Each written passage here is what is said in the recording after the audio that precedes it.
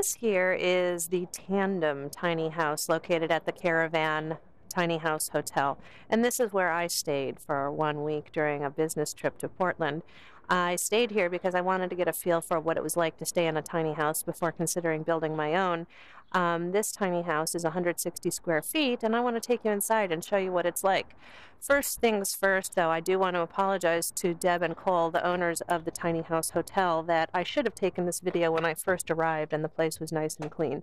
So I've done my best to clean it before shooting this video. But here we've entered into the kitchen area.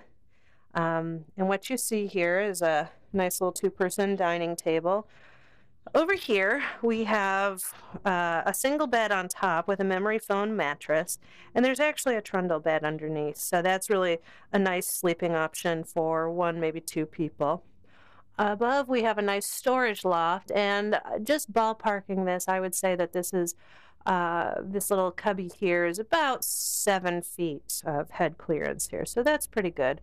You've got nice storage up there. Betting that's the width of the tiny house, which is about 8 feet, and I think that apex height is about 3 feet 8 inches. So there's some nice storage up there along with the windows.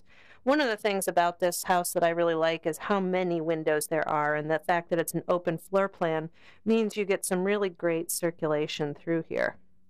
So here, let's stay on the ground floor first. We have the bathroom back here. And what we see, we have, they actually have a flushing commode in here, which is nice. And then a shower. And this shower, it's probably a little dark in here to see this. Let me turn on the light. The shower itself, I'm going to bet, if those are 12-inch tiles, you can see it's probably a little more than 2 feet by 2 feet, which I found to be perfectly sufficient.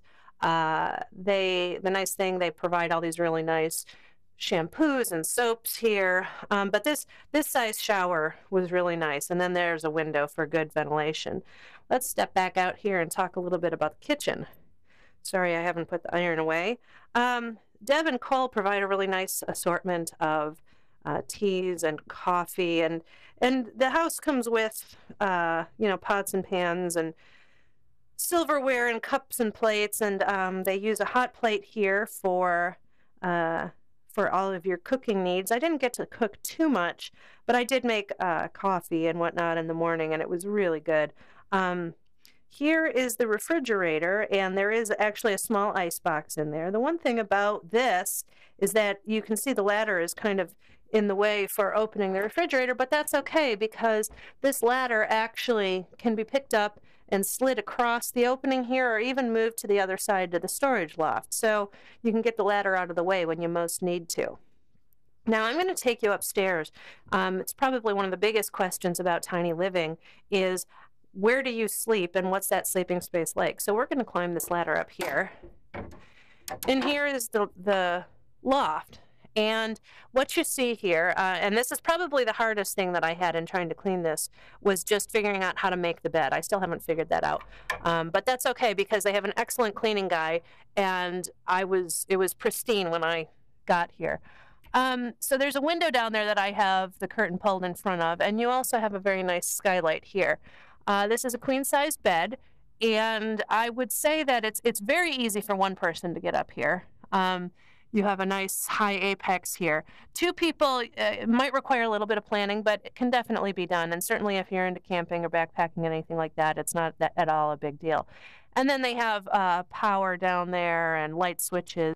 So if you wanted to watch your laptop in bed, you can do so. And that's actually what I did with the Wi-Fi. I just watched movies up in bed here as I was going to sleep. So hopefully this has given you an overview of what it's like to live in the Tandem. I imagine the other tiny houses are very similar here on the property, but Deb and Cole are great. They are really into the tiny house movement and can answer any questions that you might have, such as things like, I don't know, hot water heaters, electric, RV hookups, and what it's like to be in the tiny house movement. So thanks for watching. Thank you, Deb and Cole. I absolutely love my time here, and I cannot wait to come back. Have a good one.